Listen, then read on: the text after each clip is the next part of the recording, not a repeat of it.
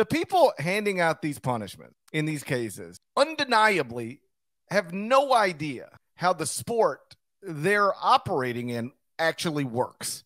And there is nothing more hilarious than the quote from the IARP chairman who said it was their interpretation that Adidas was primarily motivated by brand promotion when it essentially bought Brian Bowen for Louisville. I mean, what?